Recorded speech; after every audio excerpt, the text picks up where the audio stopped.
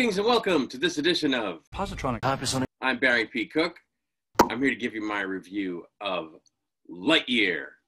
You know, I wasn't the biggest and haven't been the biggest Toy Story fan in the world, although I did watch at least the first two movies. I might have seen the third one, I don't remember. I know I didn't see the fourth one, but I have liked those movies well enough, you know, and I think both the Buzz Lightyear character and the Woody character are hilarious. So I've enjoyed those two characters very much. So I was interested to see this movie because, you know, it's basically the origin story of Buzz Lightyear.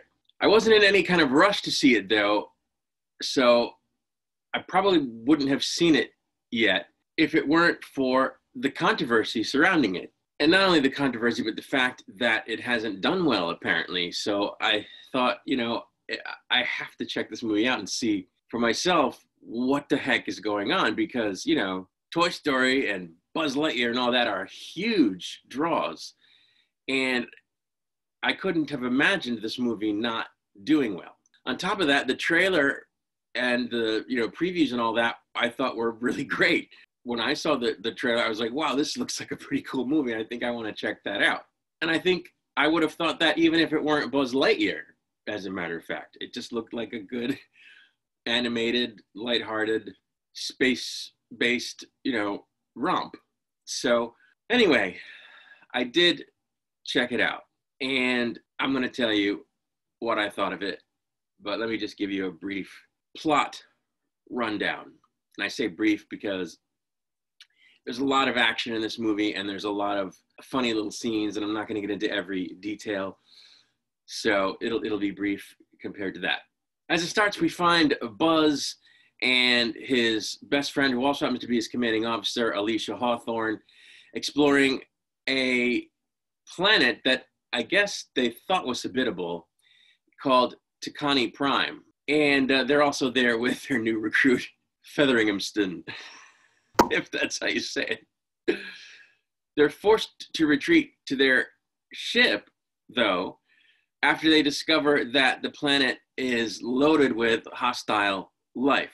Of course, this doesn't happen before Buzz does a lot of goofy stuff, including talking to the log recorder on his arm and recording a log, which Hawthorne thinks is hilarious. And at one point when he's speaking to the recruit, he's kind of speechifying, so she plays some music, I guess, from her suit to make fun of him, and he turns and he goes, "You're mocking me, aren't you?"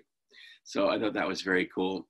Anyway, Buzz actually damages the ship while they're trying to get off the planet, and it forces the whole crew to, you know, evacuate the ship. And a year later, they've managed to construct a little bit of a colony and the necessary, you know, infrastructure to make the repairs. Buzz volunteers to test a new hyperspace vehicle and a new hyperspace fuel so that they can take the repaired ship into hyperspace and go home, which they can't do at present because when he damaged it, they broke their, I guess, fuel crystal that allows them to go to hyperspace, and they didn't have a replacement, which is a little weird. You'd think a ship that big, because it's big, there would be some kind of replacement. Anyway, bygones. After the first 4-minute test flight, when he arrives back on Takani Prime, he finds that 4 years have passed for the rest of the crew due to the effects of time dilation. So he goes back to his quarters and he gets introduced to Socks, a robotic cat, who in this movie is hilarious. Just hilarious character in this movie. And he continues testing the hyperspace fuel over and over. And every time there's a new test, 4 more years pass. Until eventually, turns out that he's gone so many times that it's been 62 years. During that time, the colony had developed. Hawthorne raises a son with her wife, Kiko, and they celebrate their 40th anniversary even. Now, this is the part of the movie where the two female characters, Kiko and Hawthorne, have a little bit of a kiss. There's a peck on the lips. And it's like a split second. But apparently, this caused a whole bunch of controversy. In addition to the fact that, it's the kiss, plus they depict her with a woman, kiss or no, and she talks about being with a woman, kiss or no. So there's those two things, and then the actual kiss. So you know that it's a woman to woman relationship. And it's been controversial because, of course, not everybody's down with that in 2022 for some reason. And they think it shouldn't be in a kid's movie. And of course, other countries are even more up their butts about that stuff. So I guess it was taken out of the movie in a couple of markets, which is so dumb. But anyway, that's the part of the movie where that occurs. And that's the context within which it occurs, if you didn't know. And it's just so dumb that there was an issue over it. Anyway, the last time he comes home, I guess after the 62 years, I guess up until that point, Hawthorne was still alive. By the time he comes back, the last time, she's deceased. She dies of old age. But it also turns out that Socks has figured out how to get the fuel to work. So they don't have to keep doing test runs. They can actually use it and go back, to Earth. But the new commanding officer, Commander Burnside, tells Buzz that in his last 4-year absence, they've decided not to bother to try to go home anymore. That they're just going to exist there, and that they've got some kind of a laser shield that's going to cover the base or whatever, and they're not going to worry about the hostile aliens. But Buzz doesn't like this idea. He wants to take everybody home. He wants to complete the mission. So he steals the ship, basically, and tests the fuel, and it works. And he actually makes it to hyperspace. But when he gets back, instead of it being 4 years gone by, it's 22 years gone by this time. And in that time, the planet has been invaded by Cyclops robots led by Zurg. So Zurg comes into the picture now. Buzz meets up with the members of the colony's defense forces, including Izzy Hawthorne, who's Alicia's now adult granddaughter, Mo Morrison, a fresh, naive recruit, and Darby Steele, an elderly, paroled convict. At first, he's reluctant to work with them, but he eventually warms to them, and together, they decide they're going to attack Zurg's ship and destroy the invading robot forces. So, there's all kinds of hijinks surrounding that, and it's pretty cool stuff. I thought some of it was kind of tacked on. It didn't feel organic to the plot. And so the movie kind of drags a little bit, but, it's still good. Anyway, they go about this plan, and it winds up that Buzz gets abducted by Zurg.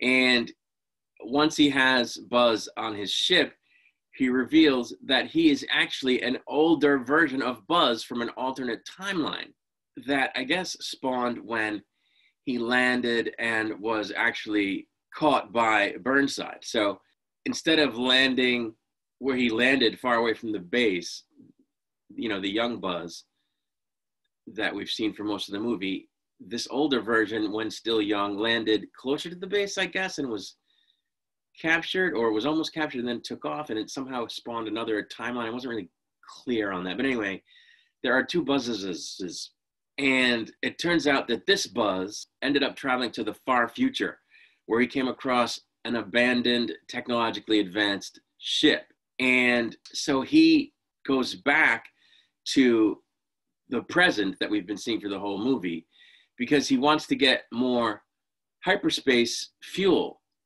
from Buzz in order to travel even further back in time and prevent the exploration vessel from even landing on Takani Prime in the first place. However, younger Buzz doesn't want to do that. He wants to complete the mission. He wants to get his friends home, and the people at the base home and everything, but he doesn't want to do it in such a way that erases everything they've accomplished and the relationships that they've forged and the people who've been born. So he tells older Buzz to get bent, basically. While that's happening, Izzy, Mo, Darby, and Socks actually board the ship to try to assist Buzz. And they do end up sort of pulling it out where they all escape and destroy Zurg's ship. And it's kind of funny, by the way, the word Zurg apparently came about because the robots that older Buzz was commanding or working with or whatever couldn't say Buzz. So they said Zurg. I don't know. That's where that comes from. Anyway, Zurg survives this explosion. He attacks Buzz and he grabs the hyperspace fuel. As he's just about to destroy Buzz, Buzz shoots the fuel, causing it to explode and incapacitate Zurg. And with the fuel gone, Buzz decides he wants to stay on Takani Prime. He's not going to keep trying to develop a hyperspace fuel so that the people can go back to Earth. He just decides, hey, this is a life now, and I'm going to stay here. So, of course, he still stole the spaceship. So he gets arrested, but Burnside decides he's not going to throw him the brig. He's going to get him to train a new version of the Space Ranger Corps. And he wants him to train a particular group, but Buzz says, no, I already have my team. And he decides to train Izzy, Mo, and Darby to be Space Rangers. Once that's done, there's a little bit of a flash forward, I guess. The team heads out on a new mission. And that's where the movie ends, at least the part of the movie before the credits. There are a couple of really, really short post-credit scenes, and the final one reveals that Zurg did not die in the explosion of the fuel. He survived. So, sequel? I don't think that's going to happen just because the movie didn't do very well, but we'll have to see. It's still out, so who knows, it may recoup enough money where they figure, okay, let's try again. I did like the movie. I thought it was funny, and there was good action. Like I say, there was maybe a little too much. Some parts I think could have been cut, and I thought it had heart. That's important too. And it did have a good deal of heart, but it wasn't tear-jerky. It wasn't oversaturated, with sappy moments. I just, I thought it was well done. The characters are believable. Now, I, of course, would have liked it better, I think, if Tim Allen had done the voice of Buzz instead of Chris Evans, who, by the way, does an excellent job. But I guess he was never offered the part, maybe because Disney didn't like his politics. I don't know. That just doesn't make sense to me.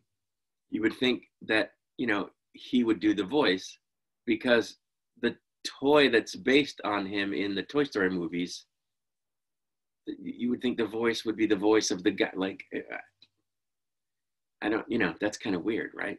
So I think it's unfortunate that Tim Allen didn't do the voice. And in fact, this was another controversy about the movie. People, I guess, didn't know this. So people were annoyed to the point where at least one theater had to put up a sign saying, yeah, by the way, Tim Allen does not do the voice, so that people would know it, going in, so they wouldn't come out and ask for a refund, I guess. So I think that was strange, that all happened. And, I guess they also had to tell people on this one particular sign that the movie is a movie that represents the movie that Andy from Toy Story saw as a young boy, which caused him to be enamored with the Buzz Lightyear character and subsequently the toy. I knew that right away. Well, I knew right away it wasn't a movie about the toy. I knew it was the story of the guy that the toy was based on. So I knew that right away. I don't know why anybody would be confused about that, but and I thought that was one of the appeals of it. So I don't know why that caused a problem for some people. That said, I don't know why they went out of their way to say that this movie is also a movie within the Toy Story universe. I don't think that was necessary. I think it would have been fine to say, here's the actual guy that did the actual stuff that inspired the toy. But I guess the problem with that is that Toy Story came out in 1995 and was set in what was the present. So how could you have a guy in real life who had done all those things and inspired a toy? So I guess it had to be a movie that was a movie, but even then, I don't think they had to go there. I think they could have just said that the toy was the originator, right? That the toy was the OG, and that, because toys get made up all the time, not from movies and stuff. And that the movie was just based, you know, on the toy, that this was just a movie that depicts what it would be like if Buzz Lightyear were real and not just a toy. Because that's what I thought it was upon seeing the trailer, because it doesn't tell you in the trailer, oh, this is the movie that Andy saw. So I was like, oh, this is just Buzz Lightyear's story if he were real. I think they were trying to tie it into the actual Toy Story universe, but I don't think that was necessary. I think it could have stood on its own. It's not doing well, apparently, and it remains to be seen what will become of it. I think it's unfortunate. I think it was a good movie. It was enjoyable. You know, I wouldn't say it's anything fantastic, but I enjoyed it quite a bit. The funny parts are very funny, and it's just an enjoyable animated space adventure thing. So I would say, you know, check it out. If you're a fan of those types of movies, if you're a fan of the Buzz Lightyear character, go check it out. It's a good film, and I think it deserves to do well. Better than it's doing, anyway. But that's really it. That's my review of Lightyear. I'm going to get out of here. I will be back, of course, with more movie reviews and other content soon. But until then, I take my leave, and of course, I wish you peace and long life. To infinity and beyond!